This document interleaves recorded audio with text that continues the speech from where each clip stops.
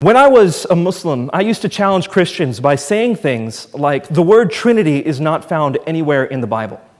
I'd say things like the doctrine of the Trinity developed over hundreds of years. But the reason why that felt strong to me was because I was not consistent in my criticism. If I applied the same critical thoughts to Tawheed, here's what I would have found. The word Tawheed is not found in the Quran.